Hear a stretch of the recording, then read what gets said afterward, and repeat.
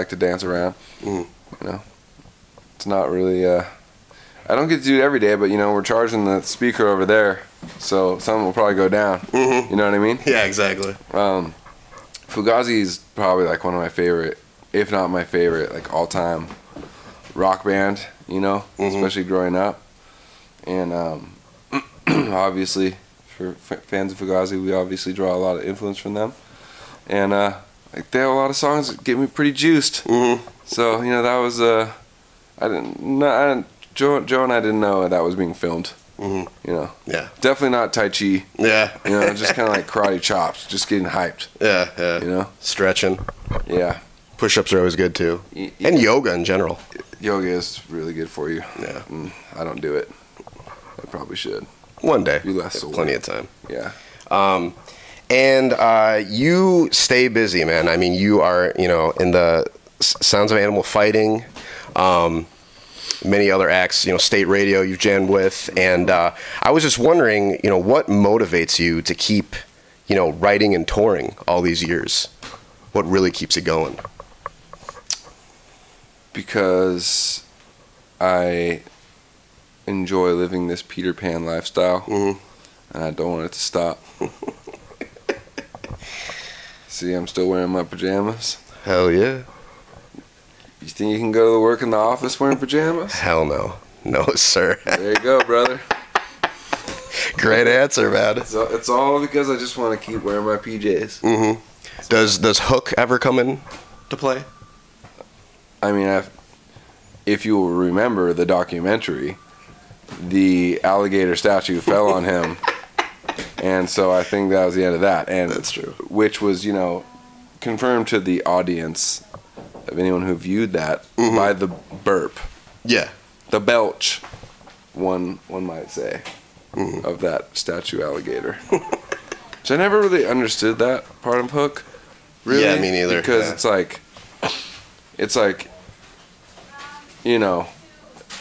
Dustin Hoffman or Captain Hook had him chilling there like, yo, I beat the alligator type shit.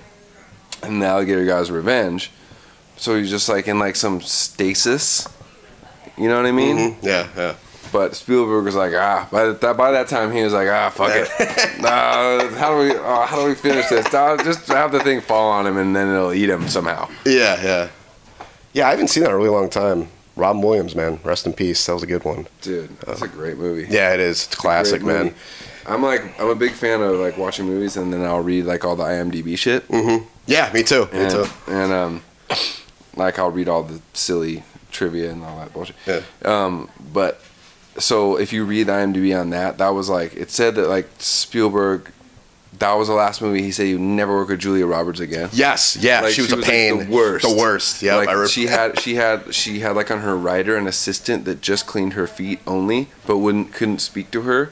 And all this crazy shit. I was like, what, dude? It's like, your role's not that big. It's just Tinkerbell. Do you remember the late 90s movie Can't Hardly Wait? Totally.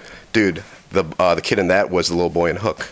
No. Yeah. The one who gets like drunk, the really nerdy one, who gets picked on, he ends up singing Paradise City, Guns N' Roses, that one scene when he's like the nerdy kid, kind of the X-Files one. How does he dress? He's just like he had like an X-Files shirt on. It was like the nerdy kids, the three dudes. And he was the main guy, but he's the little boy in Hook. I feel like I'm. It's a really random movie, but no, like I remember that because it has like Jennifer Love Hewitt. Yes, right. Yes, yeah, and she's like just broke up with her jock boyfriend. She comes to the party and they're there, and it's like, oh, she's the hot girl in school, and then she ends up like doesn't she end up? It's like somehow the letter high school stereotypes. Yes. And she like hooks up with like the not cool kid. I don't remember. Yeah. But anyways, yeah. Long story short, the kid from Hook's in that. What's the other movie that was okay? You know how in the '90s there was so many movies that came out. They were like double movies, like same script. Yes. Like She's All That. And and like Armageddon. And, whatever the other one was that was also Armageddon. It's like The Core or No. You gotta remember this. You're killing me now. I know. Oh man. This doesn't make for good TV. There's one with Elijah Wood, and I can't think of it. That was like the end of the world too. It's like about a meteor. Deep Impact. Yes, Deep Impact. See, boom. Deep Impact. Deep Impact. But I don't know if that was the same as Armageddon. No, and then Armageddon's like Bruce Willis launches himself. Yes. Yeah. And then there was a Will Smith one that was like similar. Independence Day. That's what. Boom. There you go. There we go. Check you out, dude. Anyway, I feel like there's I Can't Hardly Wait and another one that was like that. Idle Hands, maybe? Maybe. Well, I feel maybe Can't Hardly Wait was like they were trying to go for like the Dazed and Confused. Yeah. But Seth Green was in that too. Yeah. I never really liked him. Yeah. No disrespect to Seth Green. I'm sure he's tight. No disrespect, Seth. Like, keep getting them Family Guy checks. I'm sure they're good. Yeah. Well, let's a little bit off the subject here, but you just played on the Pass 311 cruise. You've played on a Michael Franti cruise.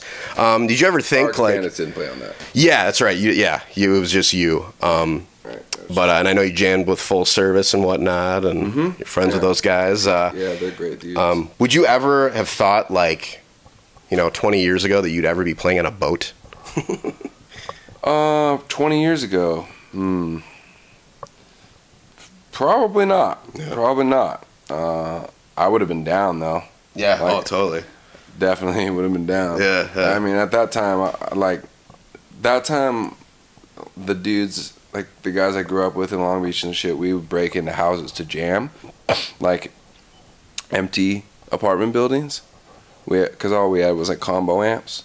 Oh, nice. So it would it had to be a specific like apartment that's like the power is like goes throughout the building, you know what I mean? Or we had to get extension cords, which we had like a few, run them out the window, go out to like the neighbor, because a lot of people have the little ones where you lift. Steel, hell yeah. And so we'd break into the house so we could jam. Oh, nice. Because this is like middle of the night type shit. Yeah. We never did any like real damage, Yeah. We were pretty adept little kids. So at the time, and we were playing we would just play like hip hop. It was basically just Joe and I and a couple other dudes. They would just be, we had like 2 MCs because they didn't have anything written. It was just freestyles. And then Joe and I would play drums and bass, and it would be like amps on like 1, super quiet, so that we could like try and go all night. And it's like, when you're 15, you like are sharing like 4 beers, like we spent like we'd we'd be like, oh, some Mike's Hard Lemonade. Oh hell no. Not in those days. You get kicked out of the jam for good if you had Mike's Hard Lemonade. We were kind of mean kids too. Like if you weren't getting down, like. So you had the amp to 1, never do 11? Spinal Tap. No, this is a good call, but I mean, I wanted to turn to 11, don't get me wrong, but, we were minors, jamming, like breaking and entering, of course, for good purposes, to make music, because we didn't have any money, we had nowhere to jam, like, at night, Yeah. I always, when I first started going on tour, I always envied the kids, like, in the Midwest and the East Coast that had basements. Yeah. In California, none of us have basements. Yeah. So all like the bands in California either jam like in someone's living room or like in a garage. It's mainly like garages, Like RX started in a garage, and so it's like come nighttime, unless you have very supportive parents who are down to just throw down the 10 G's to soundproof the garage. Like it's either no jams or got to break into some abandoned buildings. Yeah, hell yeah, man. We took matters into our own hands. I gotta tell you the story. I wish Joe was here. There's one time, somehow we had like a bunch of like Newcastle and Guinness and shit like that, but they were like half. I feel like we went to like some older kids party or something, and we were like coming up on beers, and we poured them into a giant bowl, like all the beer, Oh god, that's because it was like like when you're 15, it's like it's like gold, it's like liquid gold, and so we had this like seriously, it was like a salad bowl, like no joke, metal salad bowl, and we were like passing it around, drinking and it was pretty good because it was like it was like a black and tan and whatever. What's a Newcastle and Guinness together? A black and couldn't tell you. So it was like a black and tan pale, and it was pretty good. It was pretty good. And it was funny because the cops came to the door, and we all snuck out the back, and then they eventually got in, and I always I wish I could go like talk to them as grown men, because they must have they rolled into the room. There's nobody there, but obviously there have been people there, and there was just a bowl of random beer. Just a bowl. Yeah. That's it. And like the back door open, and like footsteps leading away. That's funny. Yeah, it's a good time. Anyway, so to answer your question, bringing it all back, 20 years ago, I would not have thought so, but I would have been down. Yeah. It's paradise, man. It's awesome. Pretty cool, Kaylin. Keep rolling. can roll as long as you want. This is fun. Yeah, I was gonna ask you too. I mean, since you've jammed with Full Service, would you guys ever go on? Do you think you're ever gonna go on tour in the future with those guys? I don't know. I have to see. I'd love to. Yeah. They're great dudes. I like how they like to play so many sports. They're very sporty individuals. They're all in good shape, and it's nice to go on tour. We're usually pretty sedentary lifestyle and get to play soccer or basketball or whatever. Cool. Yeah. Yeah, they actually just came out with their new album. But now I have a fan question for you. We have Renee Rodriguez of Summit, Illinois asks, it's actually a two-part question, but when is the next The Sound of Animals Fighting record coming out? No idea, Renee. It's not even in the works. All right. Sorry, buddy. It's all right, Renee. Don't cry. And the second part is, can you please play some live since RX and Anthony Green are in the same building tonight? Might be able to make that happen. Yeah. All right, that's good. There you go, Renee. You should come to the show and see what happens. There you go. Now, this is another complete random question, but who would be your dream collaboration, alive or dead? Alive or dead? Mm-hmm. Nah, it's so broad, bro. Too broad. Living or dead? Nah, man. Who would you would love to collab with? Oh, dude, that blows my brain up. Makes my brain blow up. I mean, I'd want to jam with Jimi Hendrix, obviously, because he's my favorite guitar player of all time.